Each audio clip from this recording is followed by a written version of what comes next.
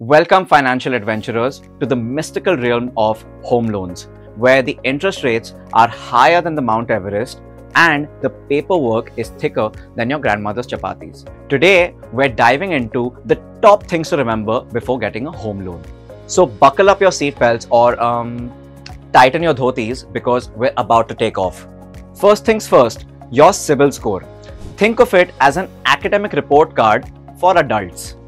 A score above 750 and the banks will treat you like the Sharma ji ka beta of borrowers. Anything less and you're in the could do better zone. So before you dream of that 4 BHK, let's not forget to do our homework, shall we? Next up, we have interest rates. They're like gym memberships.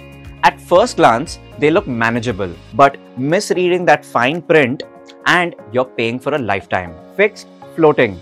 It's not about your swimming skills, but could keep you afloat in a sea of EMIs. Let's talk about down payments. It's like going on a date. You can't show up empty-handed. The bigger the down payment, the less you borrow, and hence the less you pay in interest. Aim for at least 20%. It's like ordering a thali. The more you have upfront, the less you'll pine for later. Documentation. The Bermuda Triangle of home buying, where dreams and sanity often get lost. Salary slips, bank statements, tax returns.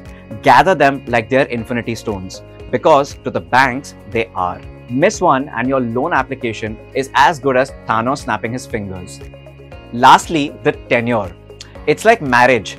The longer the commitment, the lower the monthly payment. But remember, the longer you stay, the more you pay.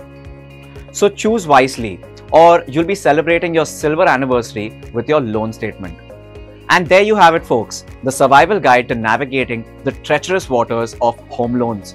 Remember, it's not just about getting a loan, it's about smartly managing it so that you don't end up living in a castle of debt. And remember, keep your paperwork tidy and your sense of humor intact. Until next time, keep dreaming big and spending wisely.